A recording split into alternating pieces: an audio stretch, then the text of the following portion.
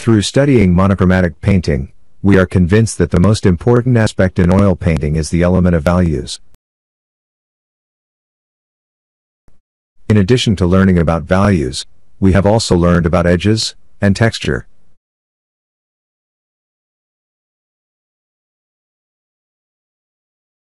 Now we'll integrate these three elements to the last, and very interesting element of color.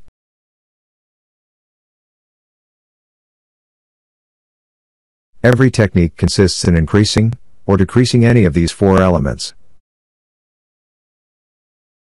In other words, lightening or darkening the value, softening or hardening the edge,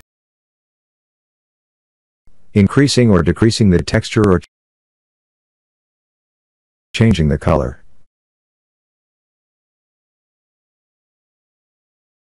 Let's review some of the concepts you learned in part 1 of this course, with quick examples of the three properties of color: hue, value and intensity.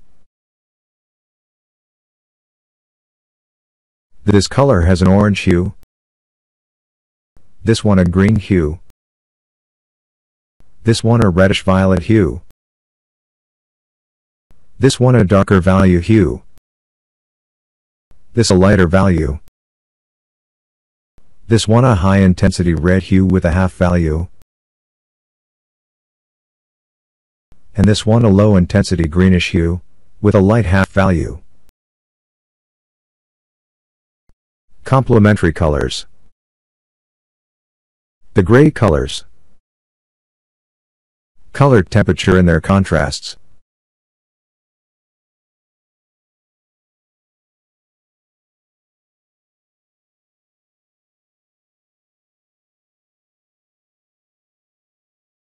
Since we already know that what's most important in oil painting is the distribution of values, then what's more logical than to learn how to lighten and darken colors?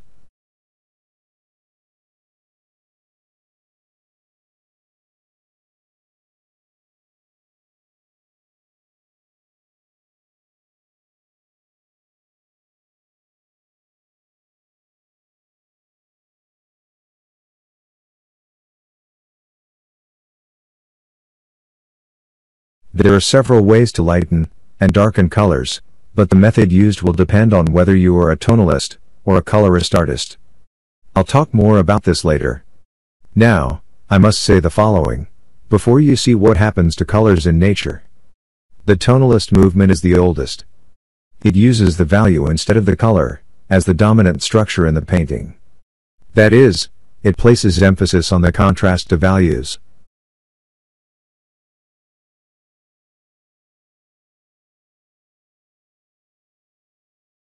The colorist movement began with French Impressionism in the second half of the 19th century. In it, the values are somewhat sacrificed to give greater importance to the variety of colors. The values are considered as color assistants. In this course, we will use ideas from both of these methods to lighten and darken colors.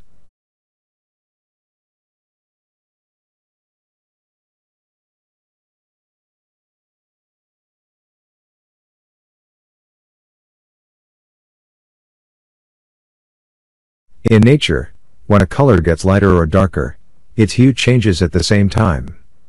To lighten or darken a color in your painting, you can follow the transitions of the color wheel, instead of lightening the colors with white and darkening them with black.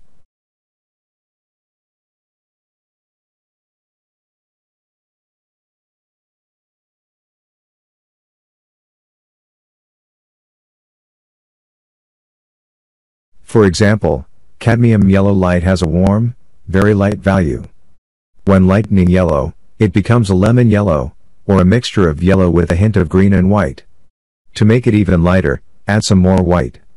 The green color can be mixed with cadmium yellow light, and very little phthalo blue and white.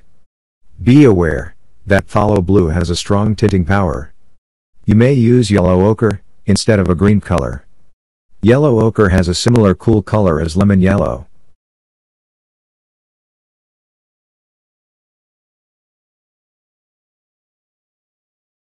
When darkening cadmium yellow light, it first turns to a half-value orange, and then to a red-violet.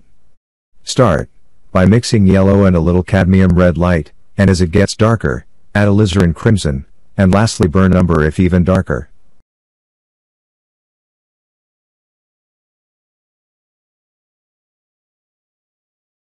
Orange is a mixture of a little cadmium red light, and more cadmium yellow light. Lighten the orange color with white, and cadmium yellow light.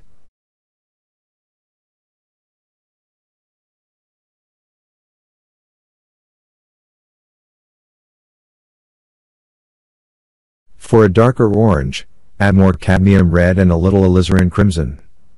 The darkest value may be mixed with less red, and more alizarin. You may add a little burnt umber to the darkest value.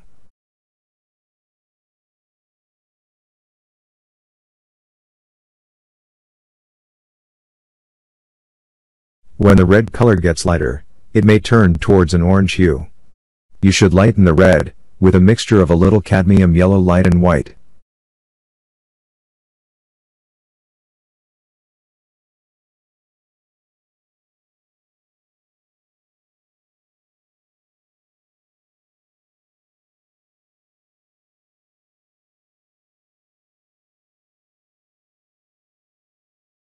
When the red darkens, it first takes on a purplish-red hue, and then a purplish-blue.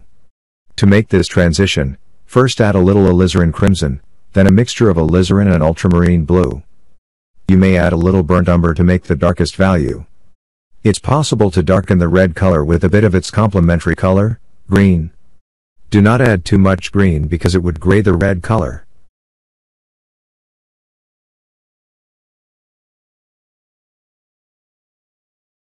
Alizarin crimson is a reddish violet. In order to obtain a bluish violet, you should add a little ultramarine blue. Any violet color can be lightened with white.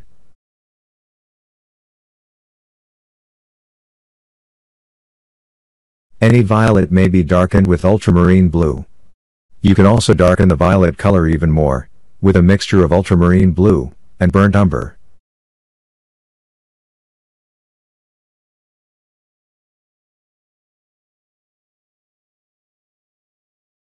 When the blue color lightens, it turns towards a cool, greenish blue like the phthalo blue. You can add white to lighten the phthalo blue.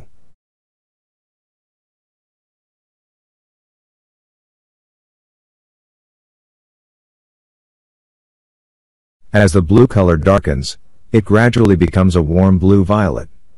The blue color changes to an ultramarine blue, and finally to a mixture of this blue and alizarin crimson.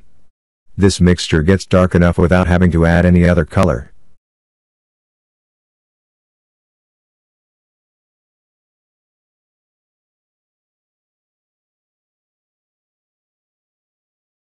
A mixture of cadmium yellow light and phthalo blue will produce a cooler and more intense green than if you were to mix cadmium yellow light and ultramarine blue. You can lighten either green with a little more cadmium yellow light and white.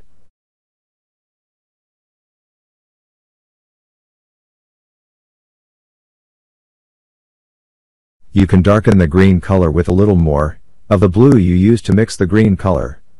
You can also darken it with its complementary color, which is cadmium red. Do not add too much red for you would gray the green.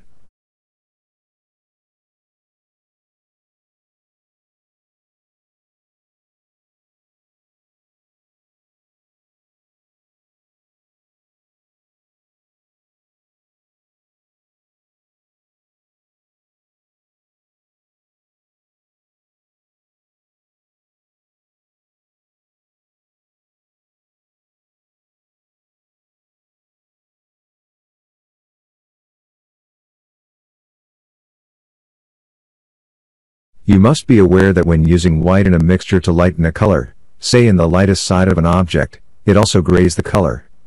Almost never use pure white. Mix it with any color, as it looks flat by itself. For a highlight, mix white with very little of the complementary color of the object, or subject's local color.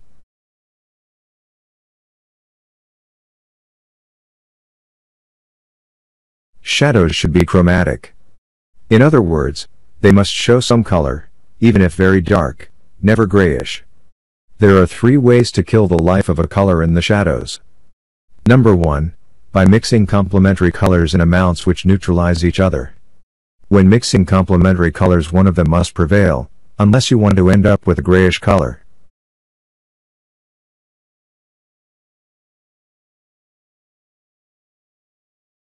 Number 2. Adding white to the color of the shadows.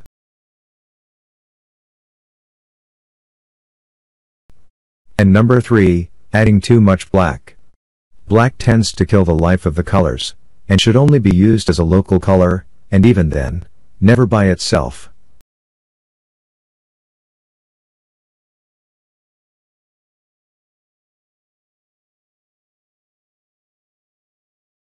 You can mix black colors with burnt umber and either ultramarine blue, or phthalo blue in different proportions to obtain cool, or warm black colors.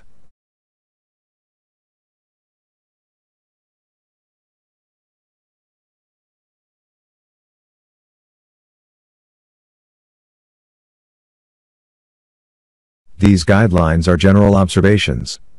You should not paint anything in isolation to the rest of the painting you are working on. You should always consider the influence of the color of the light source, and the colors of nearby objects, which may be reflected on the object that you're painting. Each object you observe is subject to the unique color circumstances of the moment. The color theory cannot replace personal observation.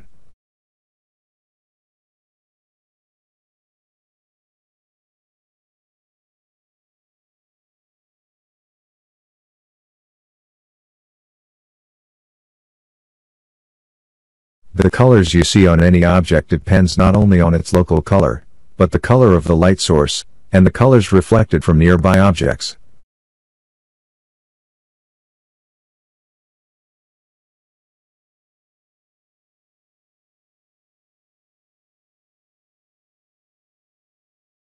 Look at the three lemons on the left. They are illuminated by a warm light, while the lemons on the right are illuminated by a cool light.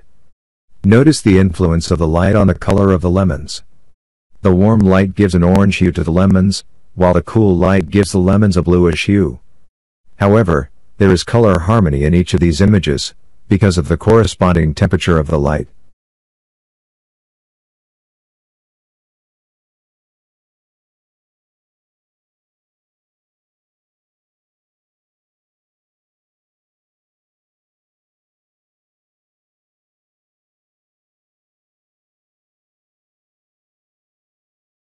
Therefore, the colors you mix should correspond to the temperature of the light illuminating the objects.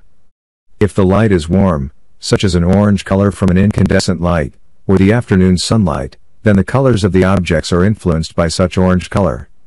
If the light source is cool, like the bluish light from fluorescent lamps, or the morning sunlight, then the colors of the objects are influenced by such bluish color.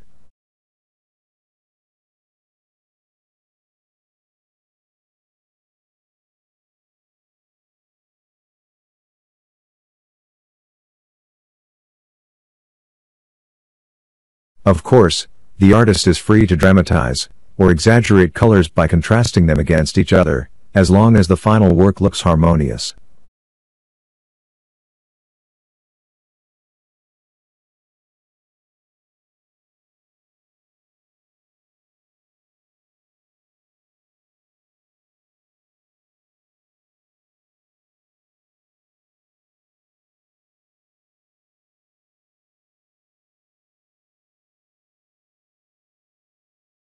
Many artists like to emphasize the aspect of temperature of light on objects, by painting the shadows with a mixture of the object's local color, and the light's complementary color.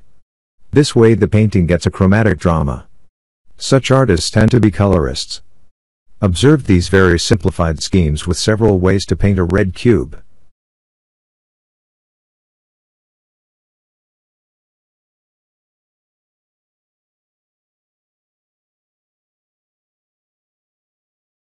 The cube at the upper left is being illuminated by a warm light.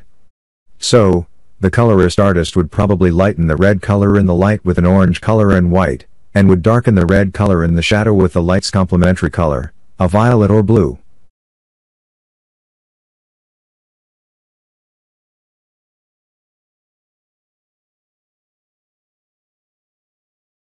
The cube at the lower left is illuminated by a cool light. The colorist artist would probably lighten the red color in the light with violet or blue, and white, while he would darken the red color in the shadow, with the light's complementary color, orange and burnt umber.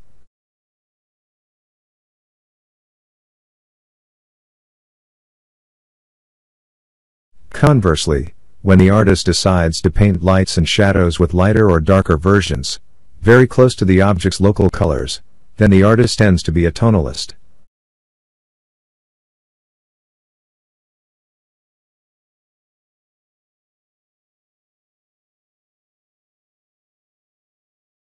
A tonalist would probably paint a cube such as the one shown to the right, by lightening the red color with yellow and white in the light, and darkening the shadow with a darker version of the red, possibly with alizarin crimson, though it tends towards a reddish violet.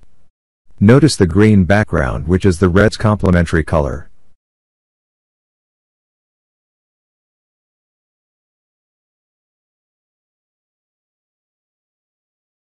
Between the pure colorist and tonalist, there are many ways to solve the problem of lightening and darkening colors.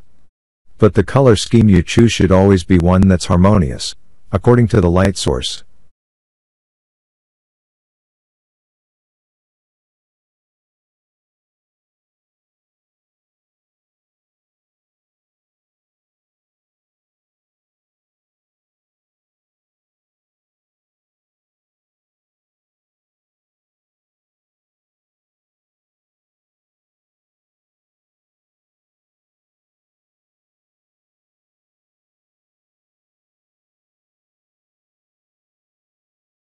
Covering an area with a single color having no value, hue, or intensity variation is boring and anti-aesthetic. It's more fun and interesting to use different hues of the same value. To get the effective vibration of two colors in a particular area, first paint that area with the object's local color. Then, mix any other color on your palette of the same value, and make small brushstrokes over the local color with little pressure while both colors are wet, and without disturbing too much the color underneath. If this second color is a color similar in temperature to the first, the vibration will be soft. If the two colors are complementary, or opposite temperatures, the vibration will be stronger. In both cases the vibration will be harmonious because the two colors have the same value.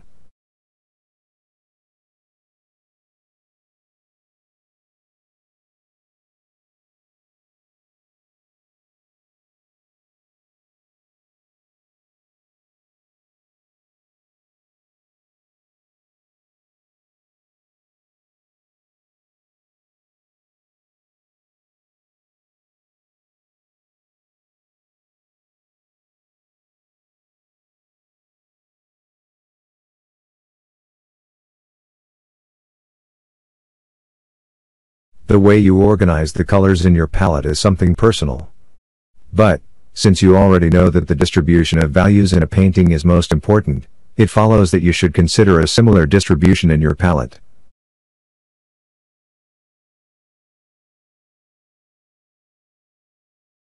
Until the mid-19th century, most artists tended to use a pre-mixed palette before painting. Colors were mixed beforehand, and placed in the palette according to their value.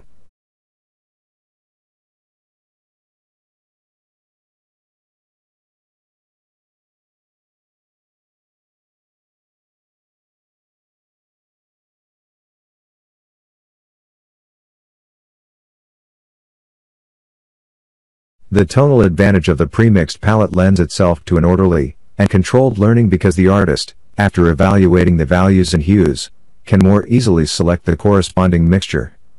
Any mixture is made from a particular line with colors of the same value, so as not to change the value of the resulting color mixture.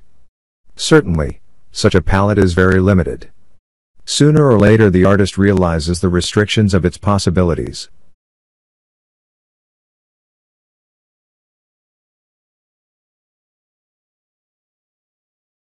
When using the premixed palette, much paint is also wasted, for it is difficult to anticipate which color mixtures, and how much of each will be needed in your work session.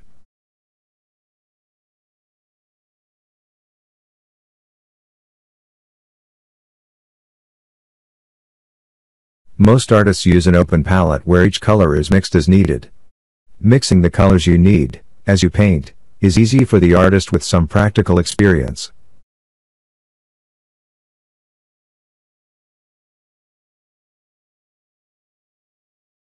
In addition, this type of palette lends itself more to the motifs and moods of the artist, rather than the opposite with the rigidity of a premixed palette.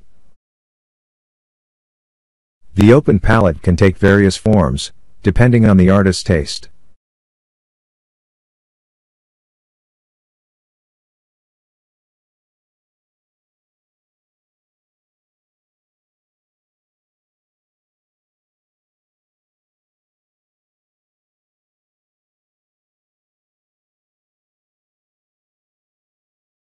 We will now focus on the method of mixing colors on the open palette. You already learned how to place the basic colors on our palette. Most likely, you noticed that some of the colors came out of the tube as easily as butter or mayonnaise, while others are not as manageable, and require mixing them with a few drops of the medium. Before beginning to paint, you should have all the colors with more or less the same consistency.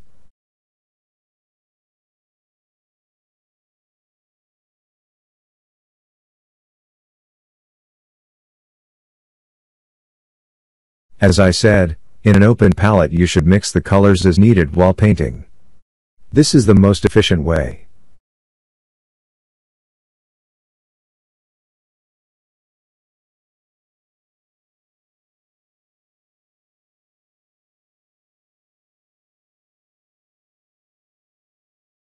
You must make a habit of taking the colors you need from the border of your basic palette, and placing them in the middle of your palette next to each other, leaving a small space in between them. When you need a particular hue, you should take an amount from each of these colors, and mix them in the middle with your brush. Always leave a trail of the shades leading to the original colors. This way you can select any shade in between, and also have the original colors available for more mixing.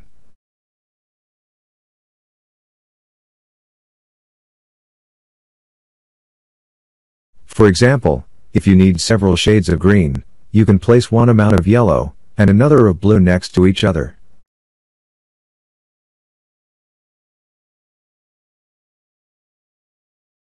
Then, move the brush in between, picking some of the yellow and blue colors. You will mix a green in the center, while having a yellowish green to one side, and a bluish green on the other side.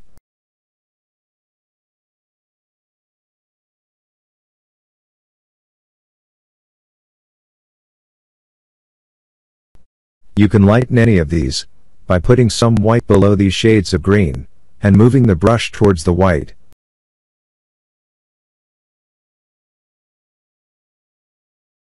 Or you can darken them by putting some burnt umber above, and moving the brush in that direction. Remember to leave some of the original colors, so you can modify the hues whenever you need to.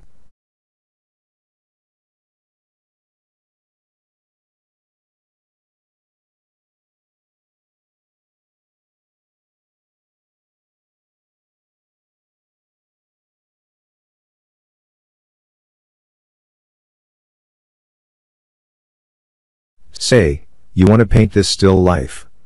In this composition we have a watermelon, a pitcher and various fruits in front of violet and yellow backdrops.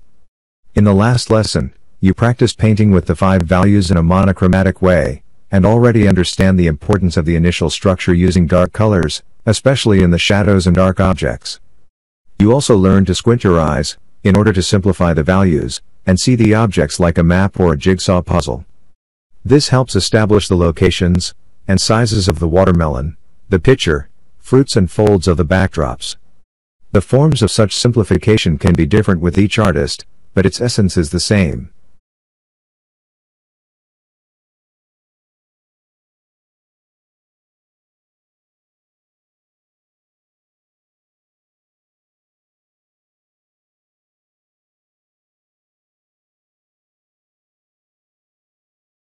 Some artists like to work on a toned canvas covered with a very thin mixture of a dark color and turpentine, but this is not absolutely necessary when working with colors. At this stage, I like to mix a somewhat dark tone of blue, with burnt umber, and ultramarine blue, so I don't prematurely commit to any color. But this is a personal matter. How much detail you add with this dark thin mixture before starting with colors is also a personal matter. But it is natural that as you gain skill and experience you will want to start much earlier.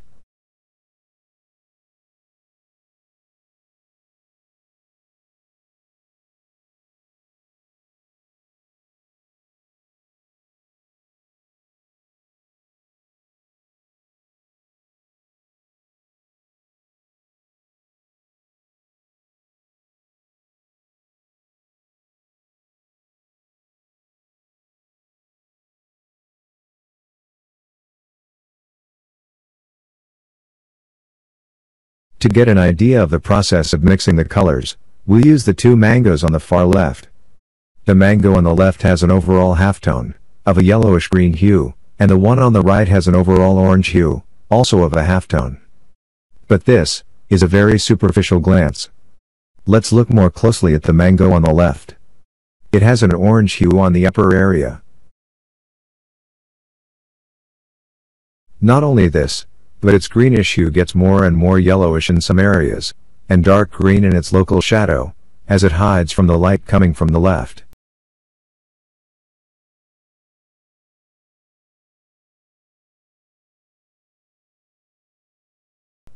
It also catches some violet reflected from the fabric below. It also has an orange reflection from its neighbor mango.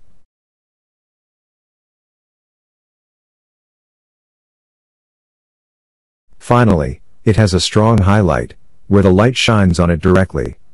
This highlight has a soft edge, as the light spills over to the right, towards the mango's tip closest to us. The mango on the right also has similar subtleties, which should be observed carefully as we mix the right colors.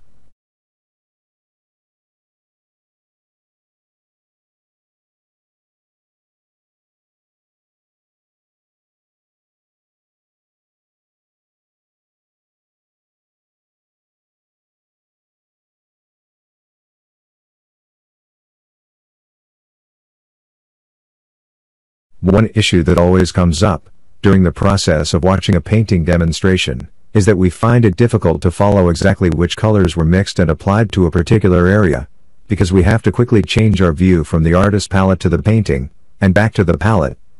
I will separate the two, showing both the color mixing process and the area where the colors are applied, pointing out the particular colors used.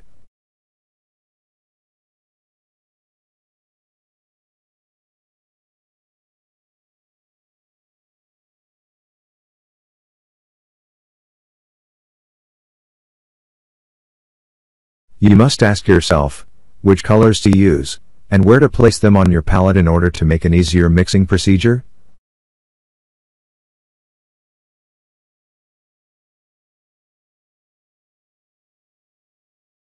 First, let's see the colors needed on your palette, while at the same time we'll see their arrangement in a graph on the bottom right.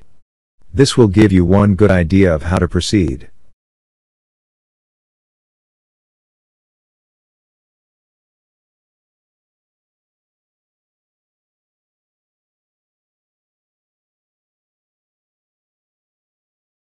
For the mango having an average halftone orange hue, you should place cadmium yellow light next to cadmium red light on our palette, so we could mix various orange hues, some leaning towards yellow and others towards red. While mixing these two colors, be aware that the yellow color is usually much weaker and less opaque than the red color. In other words, the red color can easily overpower the yellow color.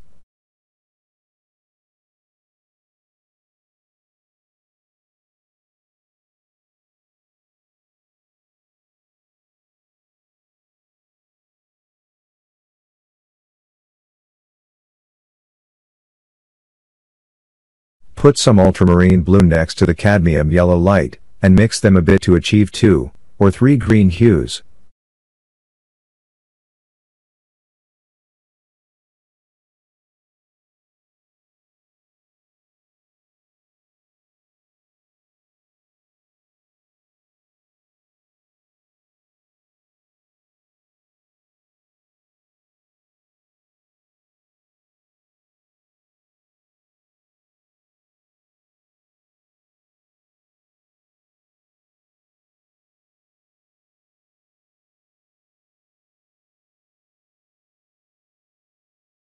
Now, Pick up much white, and place it below the green hues. Between the green hues and white you can mix green hues of lighter values.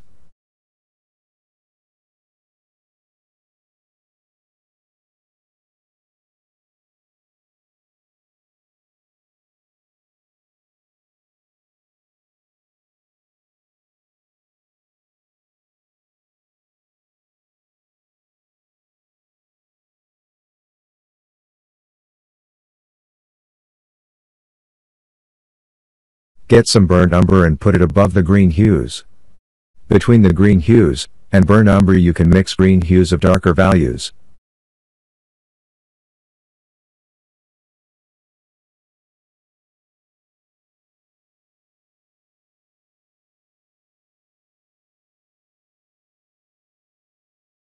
Put some alizarin crimson below, and to the side of the cadmium red light.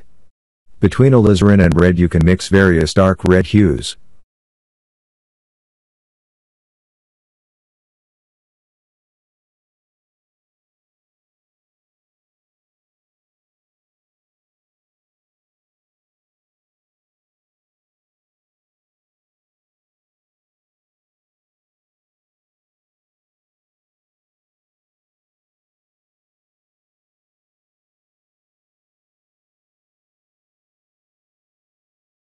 While mixing the appropriate hues, I realized that I needed more cadmium yellow light. Yellow is a rather weak color. So, I picked up an additional amount of yellow and put it in the same original place.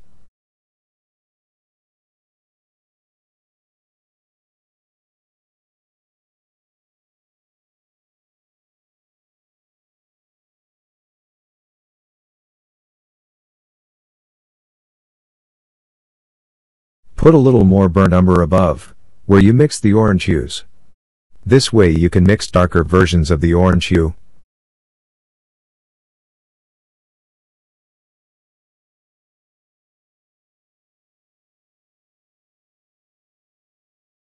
I thought appropriate to add some more red to the burnt umber, to achieve a dark red tone for the mango's local shadow.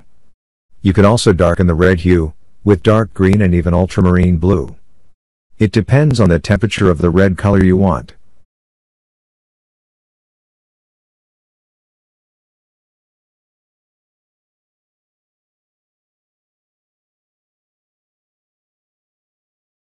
Finally, put some more white below, where you mix the orange hues. With this white you can lighten the orange hues.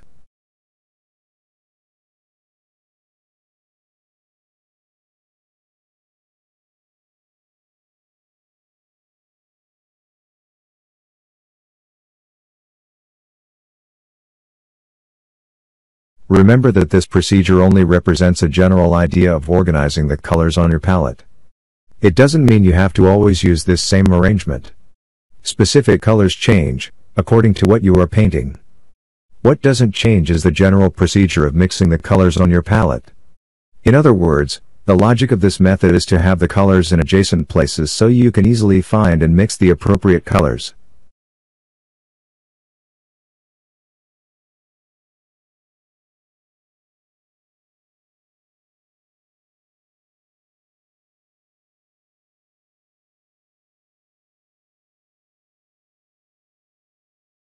As you gain confidence with this system, you can improve upon it through the selective mixing of complementary colors.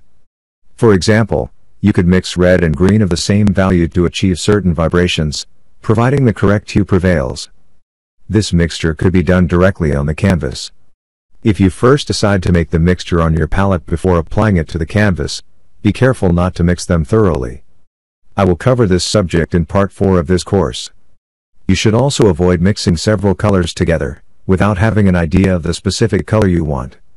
If an original color is depleted, you should replenish it immediately.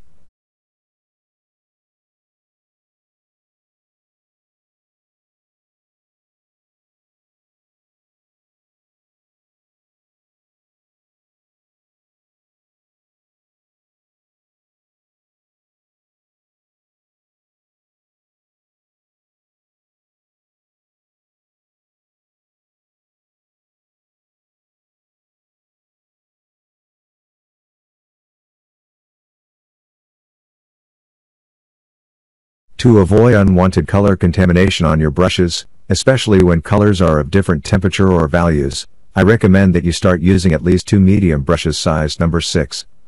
Say, 1 brush for lighter values, and 1 for darker ones. Brushes should be cleaned with a rag, or paper towel before changing colors of temperatures or values. After you develop more skill with the brush, you will realize the need to use more brushes, so in addition to having brushes for light and dark values, you can have brushes for cool and warm temperatures.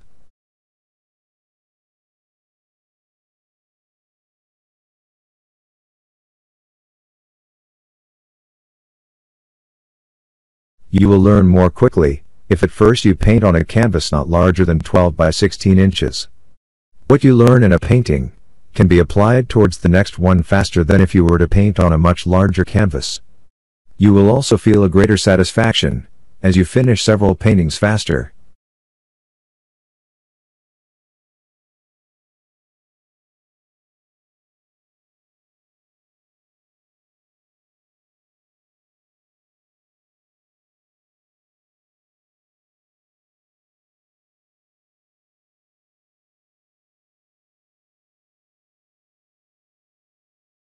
The following demonstration explains how to paint with the colors of your basic palette, while showing the most important fundamentals of oil painting. It will go over everything learned so far in this course. You should practice these fundamentals for some time in order of difficulty with still life, then some landscapes, and finally a self-portrait.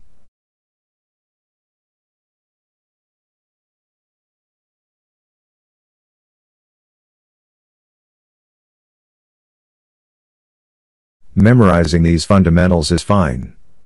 But it is the consistency of your practice, painting as often as you can, that you will determine your development and understanding of the fundamentals. This is most important.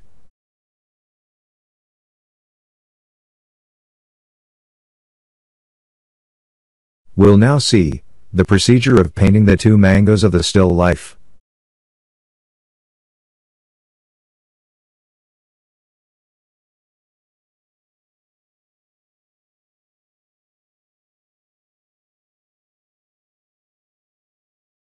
I covered the local shadows of the 2 mangoes with a thin layer of an earth color like burnt umber, mixed with a bit of ultramarine blue. But it could be almost any low-intensity, dark earth color. I know that later, I will have to adjust it with the red-violet color, as light reflected from the fabric below the green mango. Of course, I don't want this dark value to compete with the green and orange colors of the mangoes. This has to do with the principle of hierarchy. If all colors looked important, the painting would cause confusion.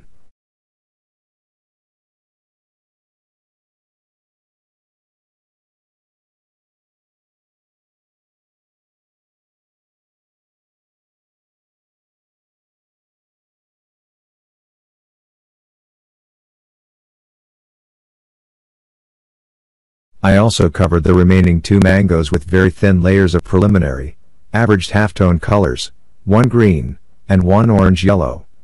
Both of these colors are also applied very thinly and not so high in intensity, because I just want to make a simple and general base for subsequent layers. When a surface is covered with thin paint and subtle brush pressure, the paint becomes a bit transparent, and gets influenced by the color of the surface which lies below. This can be done sometimes, when you don't wish to cover the surface of the canvas completely, leaving for later the thicker paint layers.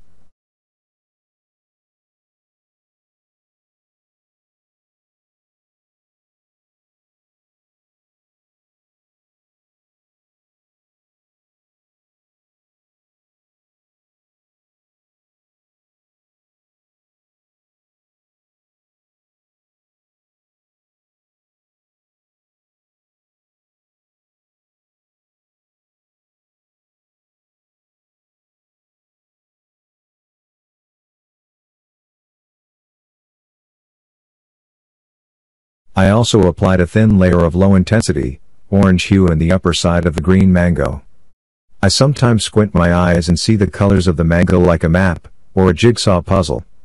I applied another thin, yellowish layer of paint in the area just below the orange hue.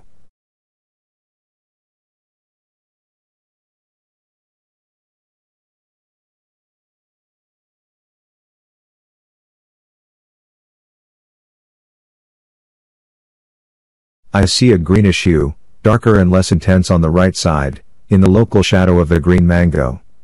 I mix this hue with cadmium yellow, ultramarine blue and a very small amount of burnt umber. Burnt umber darkens and lowers the intensity of the yellowish-green hue. I make a soft, preliminary edge from this greenish, darker value to a yellowish-green of a lighter value on the left, where the light hits the mango.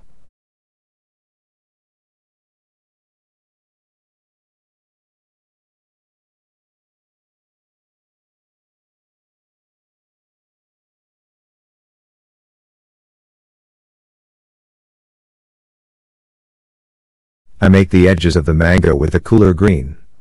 These edges look more bluish-green because they are farther from us than the center of the mango. For the fruit to display some volume, the center of the mango should have a warmer hue. Remember that the colors closer to us look more intense and warmer, while the colors that are farther from us look less intense and cooler. So, I mix a yellowish-green with cadmium yellow, and a smaller amount of ultramarine blue.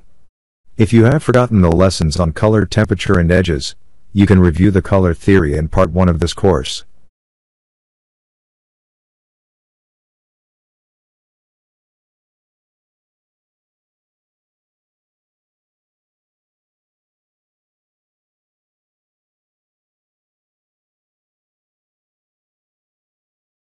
I start working on the light of the green mango. There, the green hue is more yellowish and its value is lighter. I apply thicker paint to add some texture and make it more sculptural.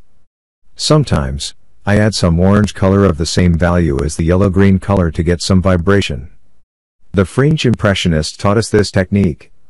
An object's surface usually looks too flat and boring when painted with just one uniform color. With little experience you will notice different values and hues when looking at any surface, depending on the color of the light source and nearby objects.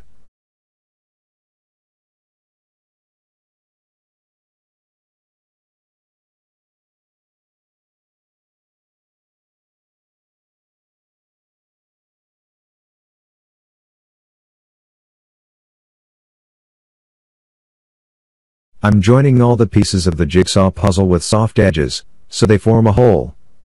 I keep refining all the orange, green, bluish-green and yellowish-green hues with soft edges.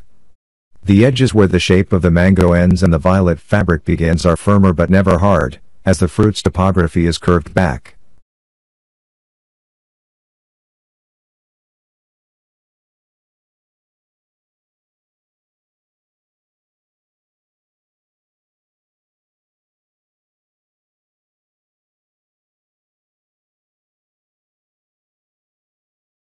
I work on the top of the mango, adding more yellow and white paint to the green hue already there, to make it lighter. I keep working smaller and smaller details as I finish painting the green mango.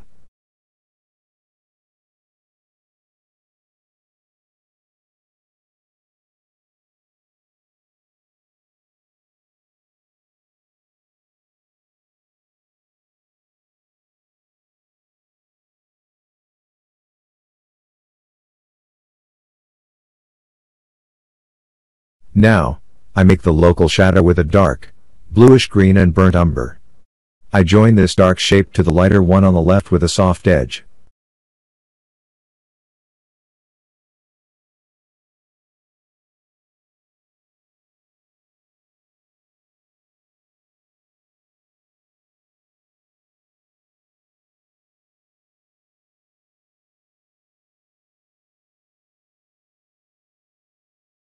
The edge on the lower side of the local shadow is firmer.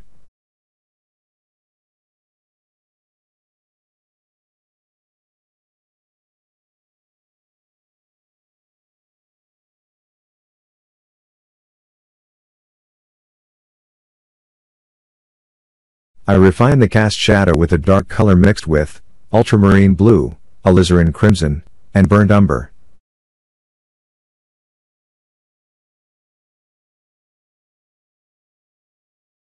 Since these colors were not adjacent on the color arrangement on my palette, I needed to make the mixture for the cast shadow on a separate space on my palette.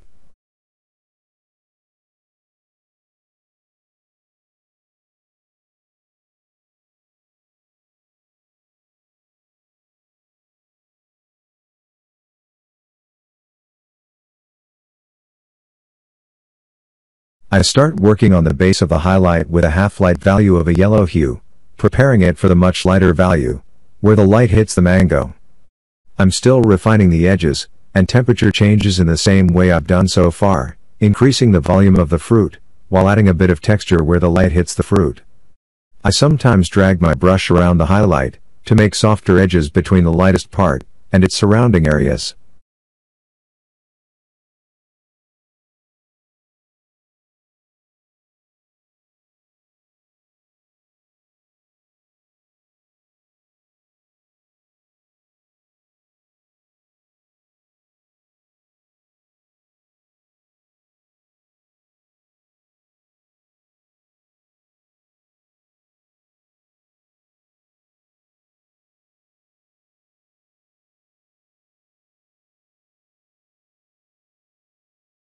I mix warmer shadows with an orange-red hue.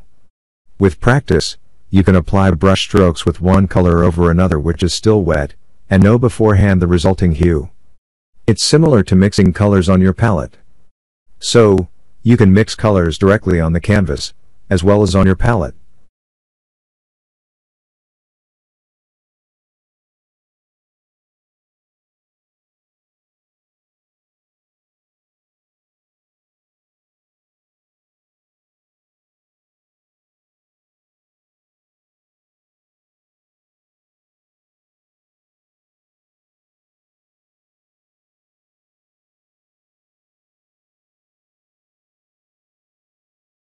I keep softening the edges between the dark fabric background and the mango while I look for a color relationship between the orange and the green colors below.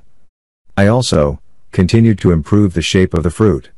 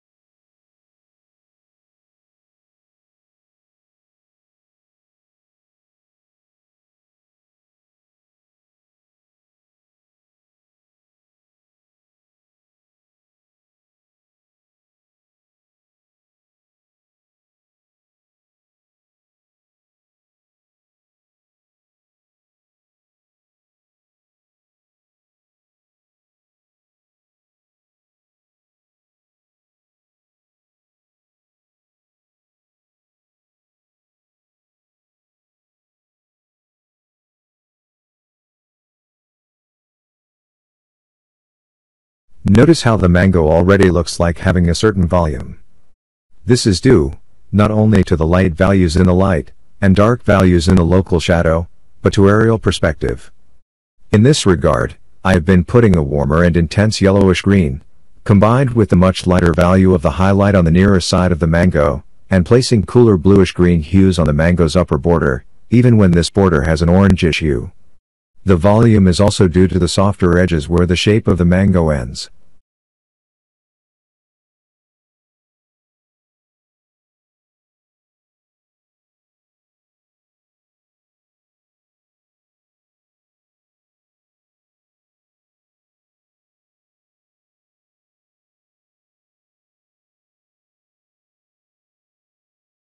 Aerial perspective has to do with the effect of the atmosphere on the appearance of an object, related to its distance to the observer. Although, in this still life all objects are at similar distances to us, we can exaggerate aerial perspective to enhance on this effect. We can play with the intensity, or chroma of the mango's local color, its color temperature, the contrast of its values, or tones and its blurred, or defined edges.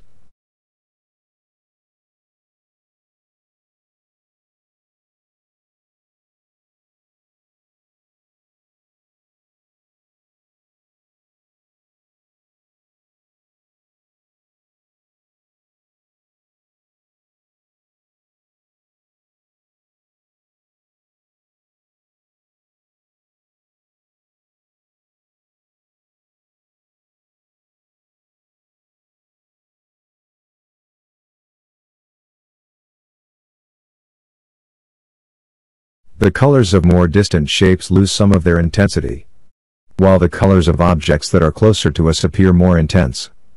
That is, the temperature of the colors is cooler and grayer the further away the shapes are from the observer. Another way that distance affects the color of shapes is in their tone or value. The values of the colors tend toward the half value as the shapes recede. A shape with a light value loses some of its light tone and a shape with a dark tone loses its dark tone. In other words, the difference in value decreases with distance. Less contrast of value is seen as shapes recede. The contrast of values and colors is less as the distance from the front shape of the mango to its back shape increases. And finally, the shapes look more defined when they are closer to us and more blurred or diffuse when they are further away. Details are less noticeable at a distance. Edges are harder when close and softer when far away.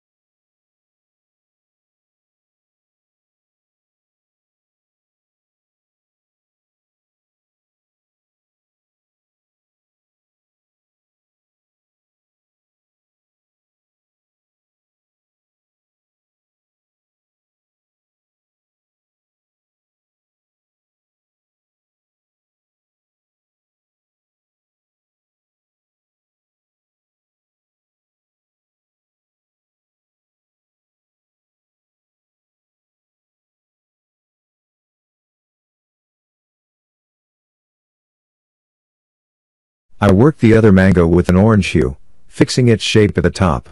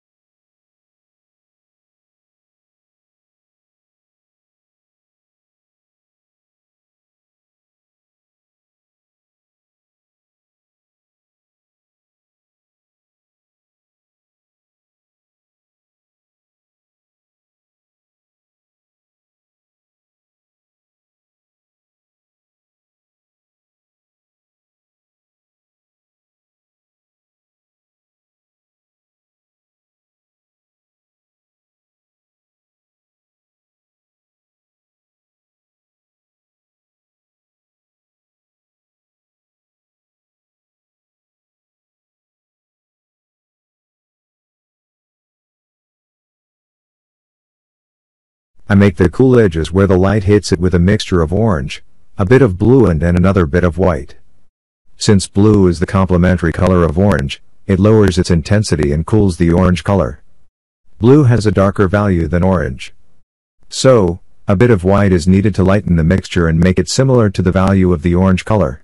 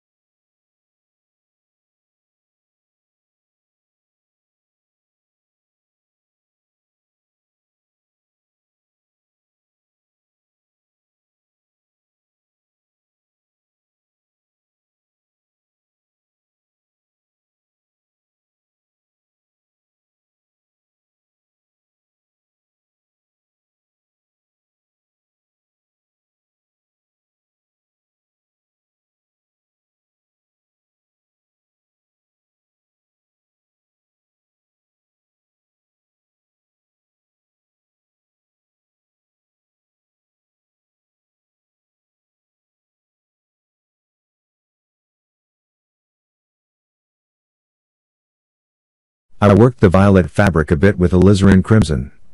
It has a lighter value where the objects rest, than the part that falls vertically. I can't help my usual concept of increasing the chiaroscuro drama in my paintings, and will paint the two fabric backdrops much darker in value than they actually are. This will increase the value contrast, especially against the very light value of the picture.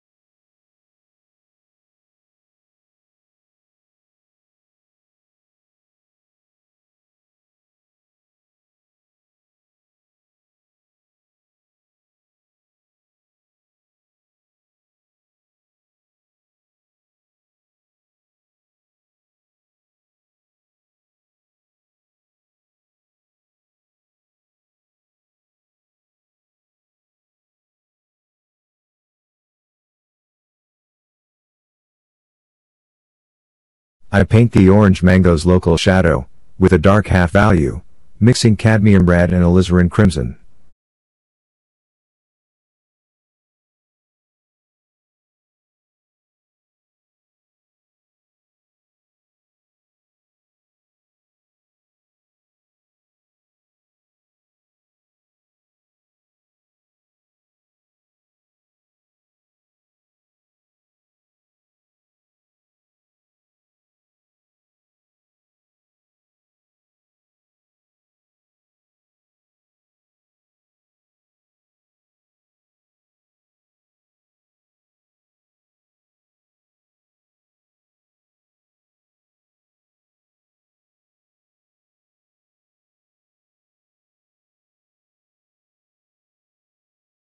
I work the edge, where the local shadow of the orange mango begins with a mixture of cadmium red and burnt umber. As is always the case, the value here is darker than the area below, where there is a reflected light from the violet fabric.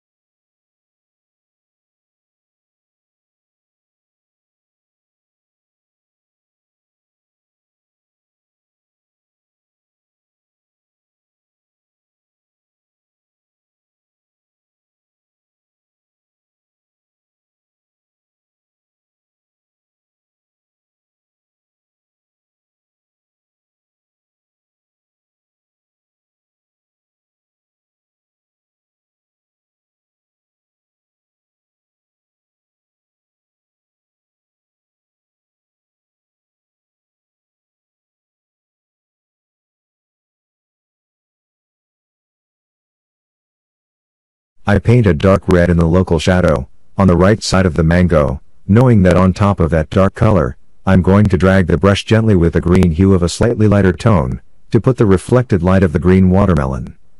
Learning skills like this one are important, because you learn the proper brush pressure and to vibrate colors of opposite temperatures.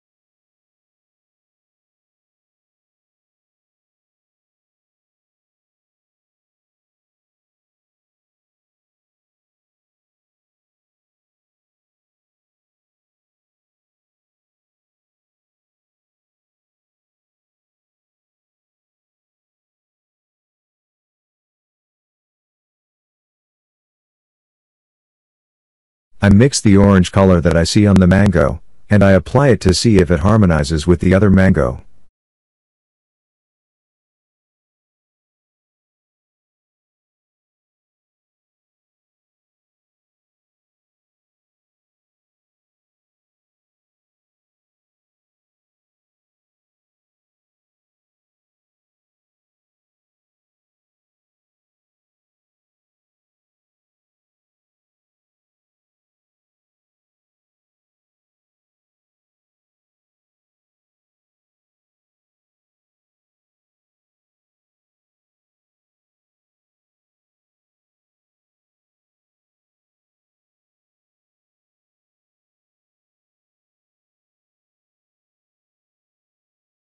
I paint a thin layer of the generalized, averaged orange color that I see where the light hits the mango. I am mainly thinking of two things: the value of the orange color, and the area that this color occupies separated from the local shadow. This is the fundamental process that is followed before making changes to the topography. That is, changes in hue, value, temperature, intensity, and texture. Working on these subtleties is learned over time, but establishing the two areas of light and shadow is the most important.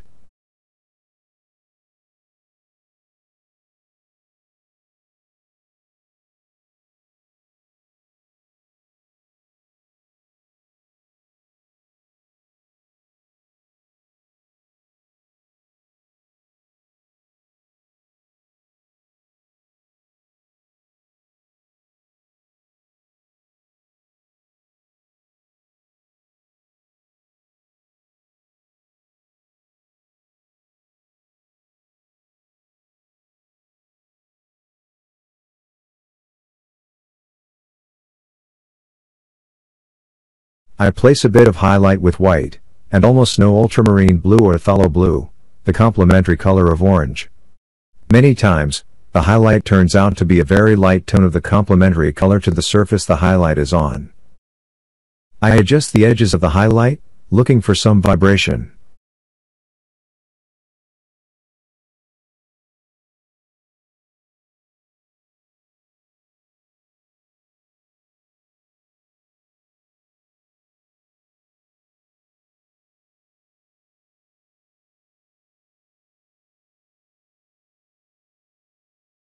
I keep adjusting the shape and edges of the orange mango by dragging my brush with a little bit of the orange color on top of the cool color that I had already put on the edges. It is important to know when to stop after obtaining the desired effect.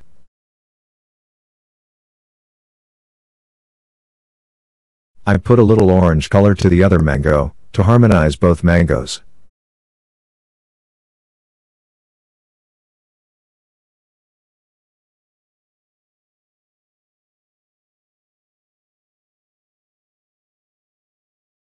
All objects in a painting should be made to harmonize with each other.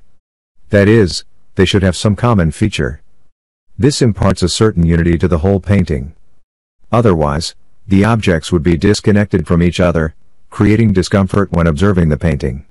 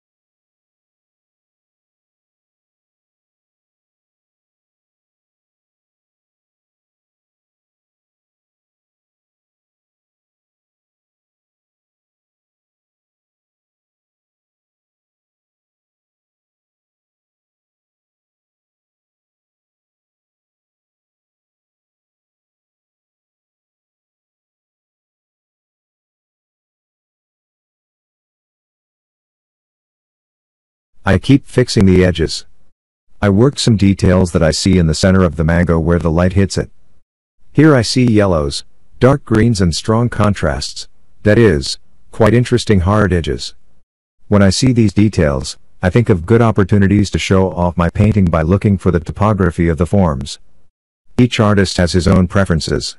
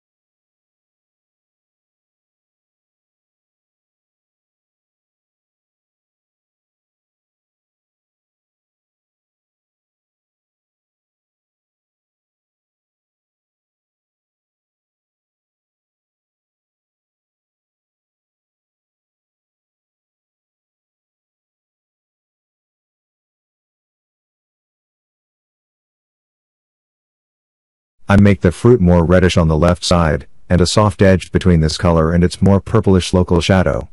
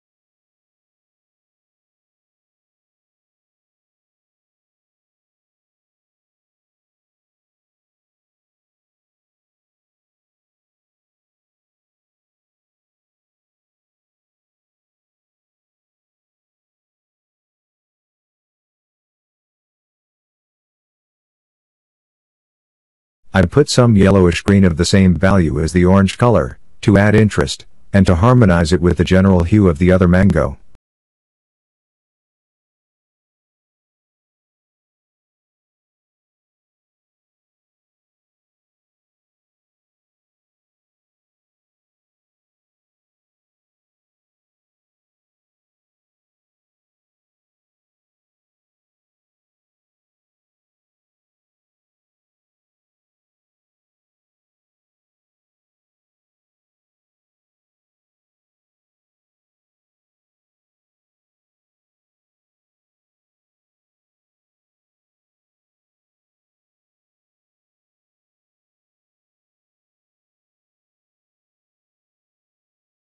I place the highlight again and adjust its edge.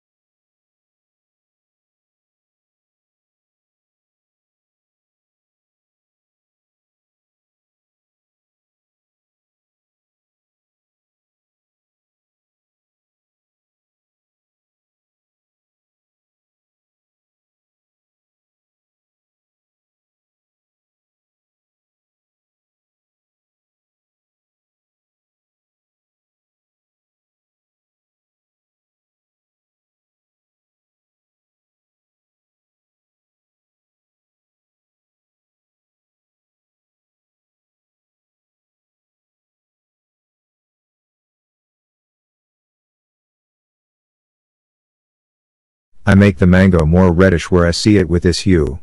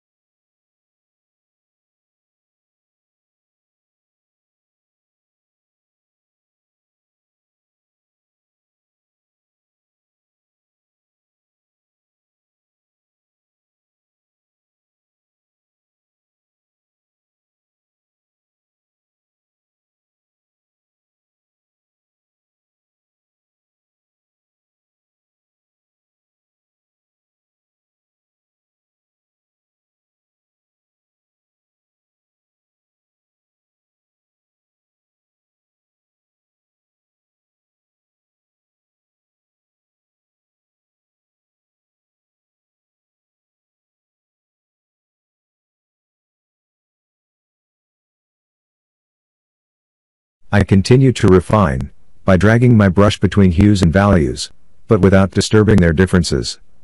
This is very important, otherwise it would ruin all my previous work.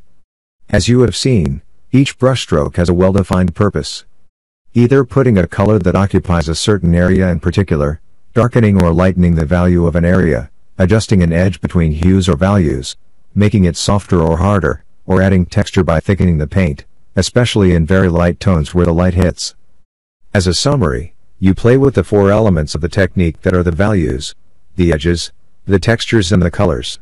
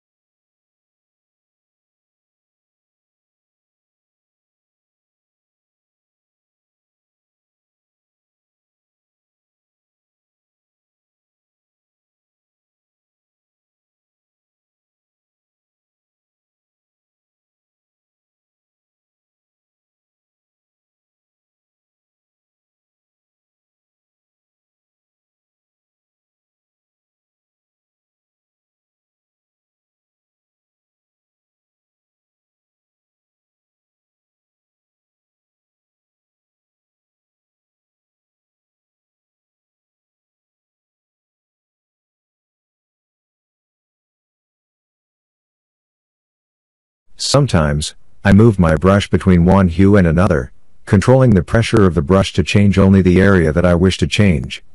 This requires much attention to what is being done. The value and hue change as one varies the pressure of the brush. With less pressure, only the upper layer of the paint is affected, and with a higher pressure the lower layer is allowed to be seen.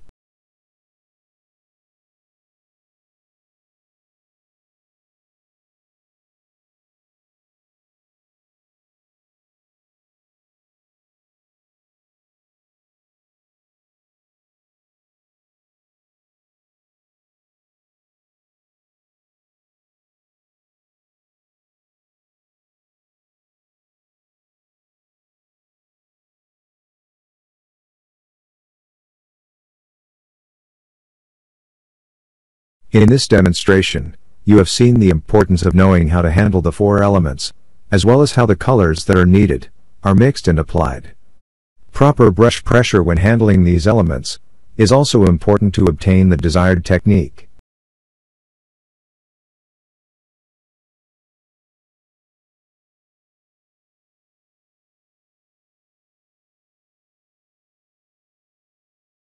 Now, you can see the final result of the brush strokes using these four elements.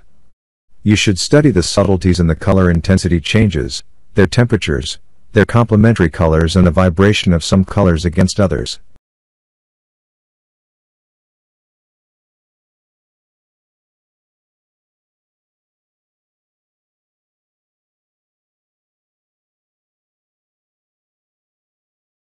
Note the play of green hues and orange hues, particularly on the local shadow, with soft transitions between one another.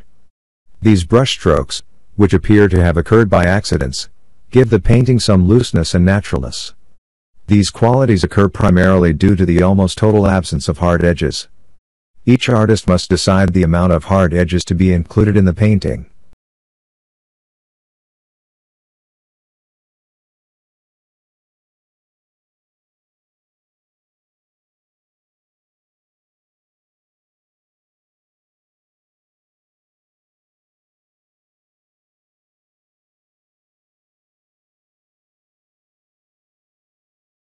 Notice the transition of the edges around the highlight on the mango. They make the highlight part of the object, and not floating over and disconnected from the object. The edges of the fruit look cool and blurred, with quite a bit of atmosphere. While the center of the orange mango captures our greatest attention, as it occupies in a hierarchy of opposites, the hardest edges, the greatest contrast of values, the greatest contrast of colors, that is, complementary colors, and the greatest amount of details.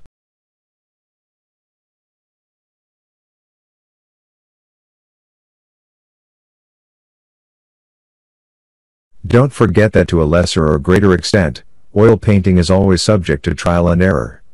Don't be afraid to invent, change, add, or adjust shapes, values, and colors. It is during this process that you find your particular tastes and preferences, while inventing your own techniques.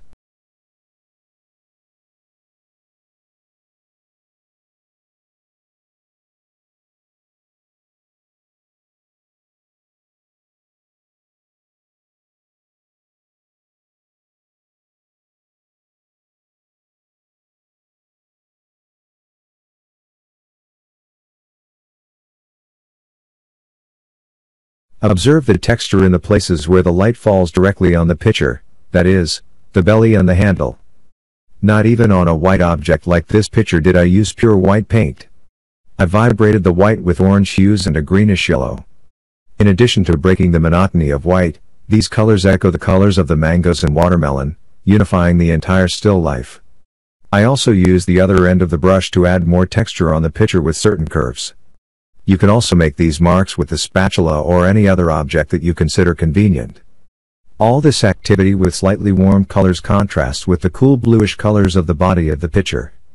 As you have seen, much of the key to success in your painting depends on how you incorporate opposites in values, complementary colors, temperature, intensity, asymmetry, and hierarchy of details.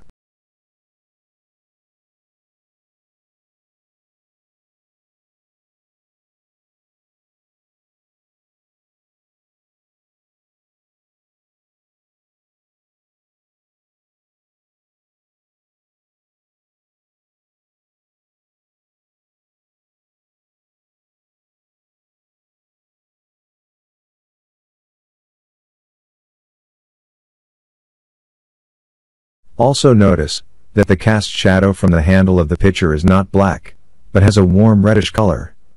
This gives life and a certain appeal to the cast shadow.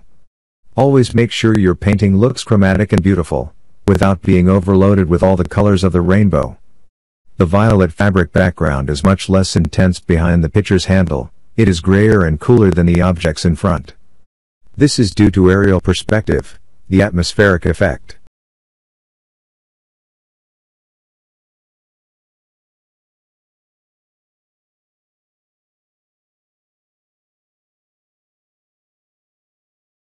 The rest of the fruit and the bottom of the pitcher remain more blurred with less detail, so as not to distract from the main subjects. This responds to the principle of hierarchy.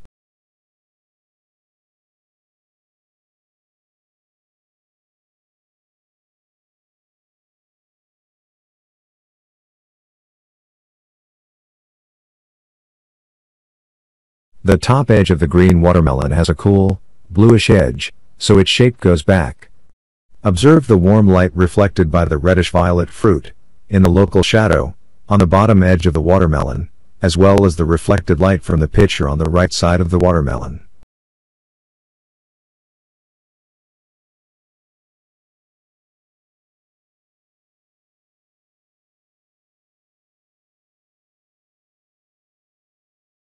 The greenish-yellow highlight of the watermelon makes its dark stripes look fuzzy in that area.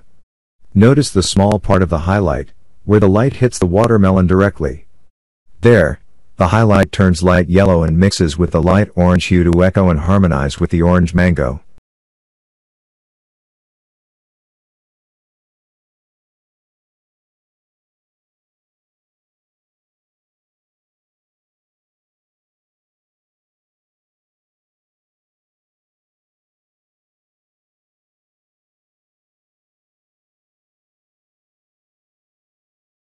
It has been around 6 or 7 hours of painting, and I am finally satisfied. According to my taste and concept, I have greatly darkened the background values of the violet and yellow fabrics to create a chiaroscuro drama. It is important to know our preferences. In other words, what really impresses or excites us. This feeling or concept is truly what guides us to invent, or discover the technique that suits our taste. That is, following certain principles of aesthetics. As I have been explaining, these principles have to do with the hierarchy of opposites.